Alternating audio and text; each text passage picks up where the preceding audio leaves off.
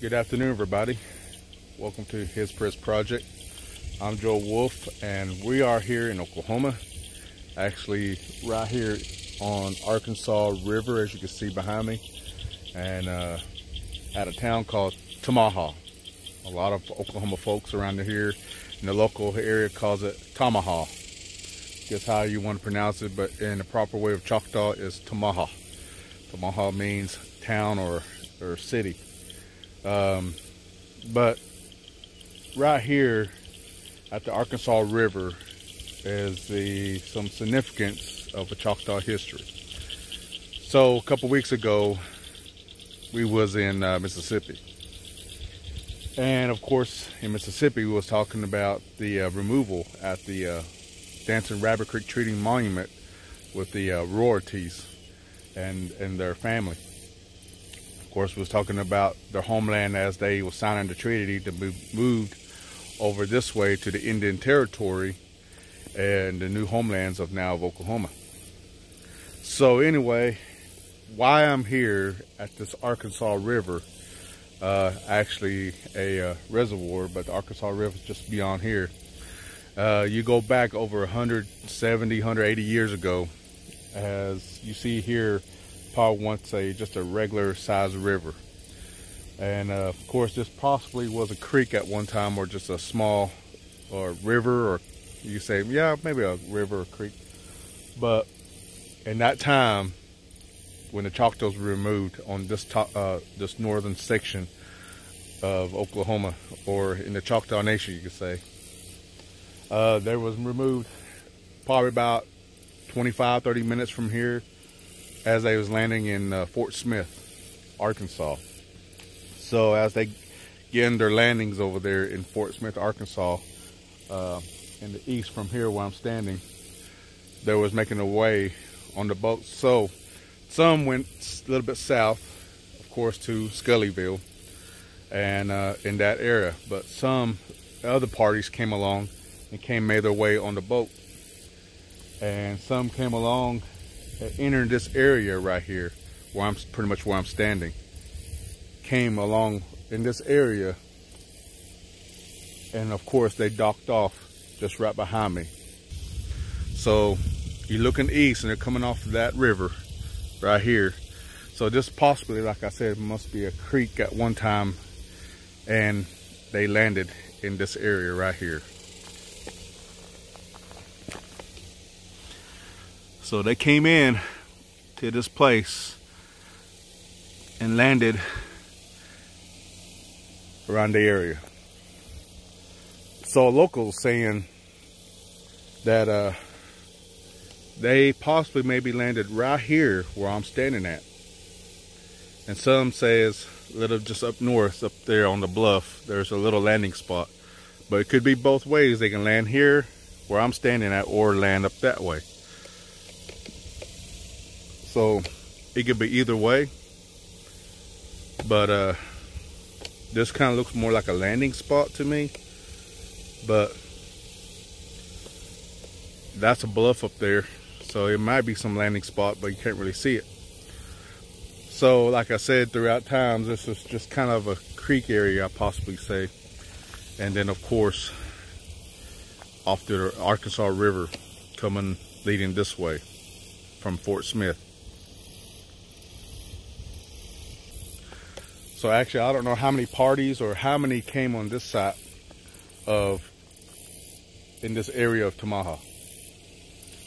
And of course, you know, quite a bit came down towards Skullyville, and some came through this way as well. So this is another route on the river as they was traveling through here, and landed in this area right here behind me. And nothing's really been said about this area as much. You know, you heard about Skullyville. A lot of Choctaws went through there. Of course, that's the place where they get their allotment, their money, and that's where all the agency was at the time. Now you got the south part of the Choctaw Nation, which will be Fort Towson area, Eagletown, Dokesville. So that's their area that came along, and that's pretty much well known. But often you rarely hear about Tamaha. This is possibly where, you know, most Choctaws came along in this area. It may be 100 Choctaws came here, 200. I don't know. I can't figure.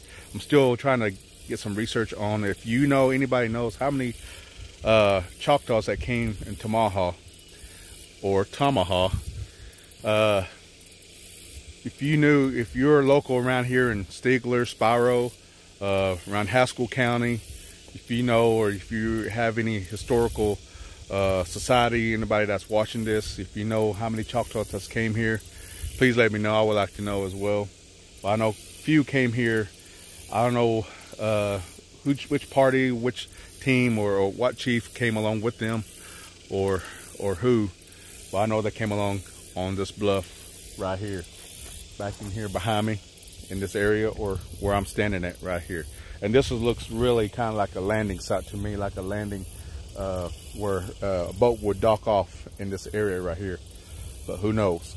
So, but Tamaha was a rarely, like I said, rarely been spoken of. And of course, there's a cemetery about maybe 5 minutes from here, and speaks, well, got a lot of unknown, unmarked graves. And there's few that kind of stands there, and it's a public cemetery, but there's few that still stands about the Choctaw graves and stuff. But here's the site right here in this area on the Arkansas River where the Choctaws came along and landed right here in Tamaha. So we can go ahead and head over here to the cemetery and speak there for a little bit, and then and we'll go on from there. All right.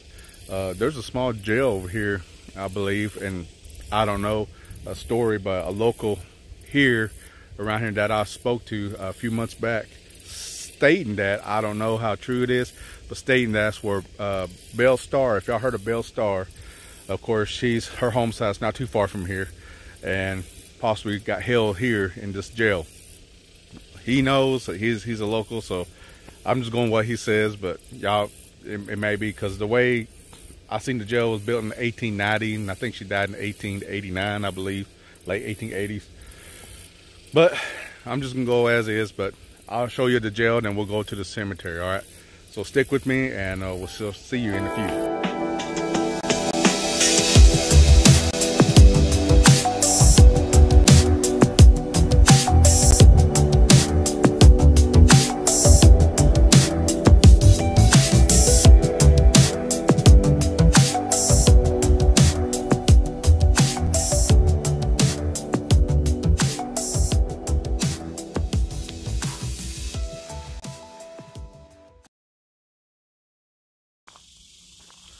Welcome back, everybody, and we are here at Tamaha Cemetery. As you can see behind me, it's a pretty good sized cemetery, but right now we're going to be talking about the earliest grave here in Tamaha.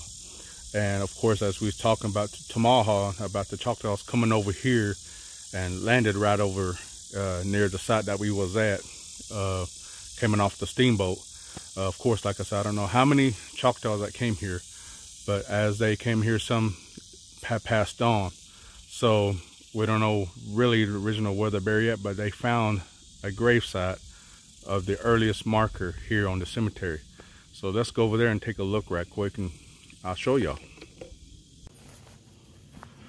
So this marker you see that's standing up in the white, it's the oldest marked grave in the cemetery. So a few years back, I remember coming up here, and of course it was readable, but through weather and time it kind of started to fade out. I think someone tried to use marker or something, tried to get the name, the date of the birth and the death, but I think it just wore away. But we could try to make it out. Maybe you can help me.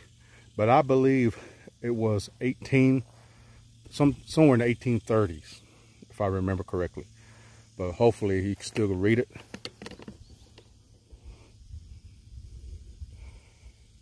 I know I see an E, but I cannot make out the name. If you can, that's great. Write a comment or something, let me know if you can read out the name. Let's see, the birth year,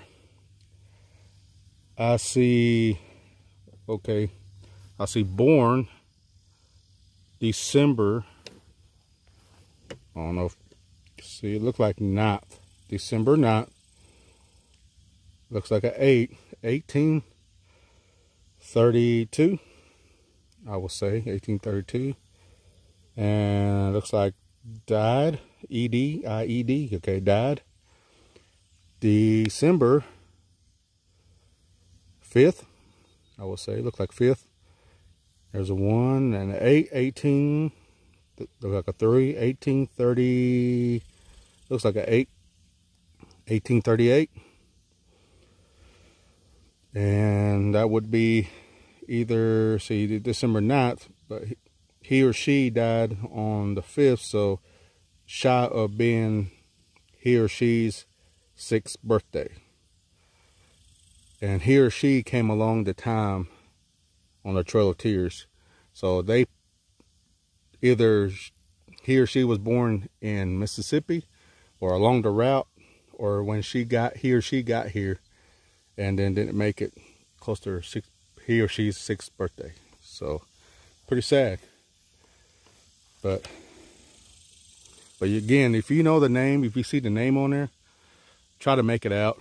That'd be pretty cool. Maybe we can do research on this person. Maybe we'll know something. There it is right there. That's the oldest marker that we can find here. But before I leave here and before we end here, I'm gonna show y'all something here that really caught my attention. A few years back, I did a training on restoring tombstones. I know many people restore cemeteries, tombstones, and a few other things, but restoring is kind of like bringing it back to life, revising it kind of. And I'm astounded of this community. And if you're here right now where I'm standing here at the cemetery, most cemeteries that I go to, and they're pretty nice and clean and well kept, but this is really well kept at a small community of Tamaha. And I gotta say, all your Tamaha communities, or whoever, the family of Tamaha Cemetery, keeping this well maintained. I mean, this is really sophisticated, I would say, in the right words, and so to speak. But when I look at these tombstones, you could tell either they came out here to clean them, or they maybe hired somebody to come out here to clean them. I don't know. Or somebody have done something right, and they did it great. So these tombstones I want to show you, and I don't mind to, you know, show you some stuff like we do, or I do sometimes. But seeing somebody doing this, it makes a difference at a cemetery. And when you look at these tombstones, it kind of makes you think, you know, these tombstones look like, you know, to me, honestly, to me, it makes it feel like if these tombstones would even, you know, don't look old to me. It looks like they just been placed here like maybe a year or two ago. You know, that's how nice it is. Very elite. So here's some of these tombstones that, you know, looks very elite to me. Very prestige. So if we look at the date, 1903, 1906, and 1915, look how nice they are. I mean, it's just clean. Look like someone just bought it like maybe 2-3 years ago. Looks well kept, you know, cleaned them. They may come up here maybe every other year, or maybe each year, or every other month or so, but they keep this area clean. As you can see, look, they even spray around to make sure where all the spots where the graves are at. See, even like unmarked graves and stuff. It's very noticeable, and I'm very glad about this. And this tombstone over there looks really clean. Not super, but you know, you can read it. Like I can read it from here. H. Almond, born August 20th, 1819, died August 11th, 1899. And as I know, this has been well kept and well cleaned. You can see someone been scrubbing, spraying. You can see kind of drip right there, but you know they've been cleaning. And see these spots right here, turns black when you put solutions and stuff on there, turns black. But someone's been here keeping that clean, and I'll give you thumbs up for that. For everything. Look, I noticed some things over here too. Earlier, I was looking. I'll take you to these tombstones, and like these. Look at here, you can see it. Again, there's some black marks right there where someone's been cleaning. Probably was a lot of moss and all that. You can see spots where all the moss used to be at.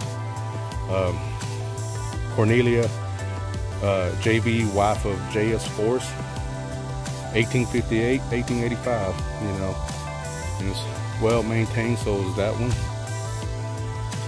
But these right here looks really, really elite, I gotta say.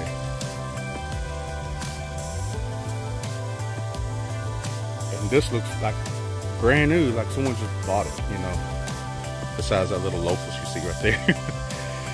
But wow, it is very amazing to see something that nice, that clean, like they just got it. They may have, I don't know, but it looks really, really nice. You can tell, you know, it's like in that time, you know, just look at here. Usually you'll see like moss type stuff all over it already, and you can't read it, but you know, you can still see words on here. Really interesting. So like these, 1896. Look how clean it is. Look at that tombstone. It's just very, very clean.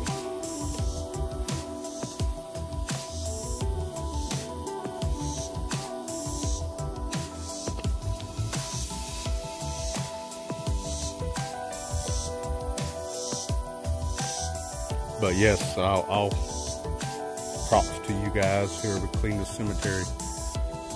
Wow, it's really, really nice. Most cemeteries that I've seen, especially city cemeteries, don't look this clean.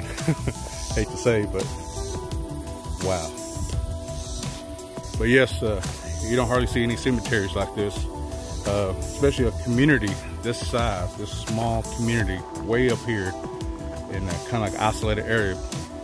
I think it's like 15 minutes from Stigler and maybe 10-15 minutes from Kyoto. But you don't hardly see cemeteries just well kept in this community, this small community. But I'm very glad to see this is well kept and well maintained, and they're very, very nice. Especially that one over there, you know, that oldest marker there. That's really kind of, you know, really, you know, to see that been restored and try to be clean. I think hopefully they'll, if they can read the marker, they can put a good, decent marker on there and commemorates who passed on right there. Maybe they can read it themselves, so maybe they'll hopefully get it fixed or something. That'd be pretty cool to do that. But even the unmarked graves and ones that I can see, they're all already been fixed. But like I said, you don't see a city cemetery this nice. So, but I'm glad this community came together, or whoever did this. It's really nice, really nice. I did a great job. But that's pretty much it today. We're here in Tamaha. It's kind of warm. So as we say in Choctaw, Chipisalajagi. And also, before I leave here, please like, share, and subscribe, okay? And if you're really interested on what I do, you know, subscribe, like, and share. You know, that easy. And if you got questions, feel free to comment. So, and I'll see I can answer. If you just want to comment, I appreciate that as well. So again, like we say in Choctaw, Chipisalajagi, and we shall see you on the next on the Hizprez project.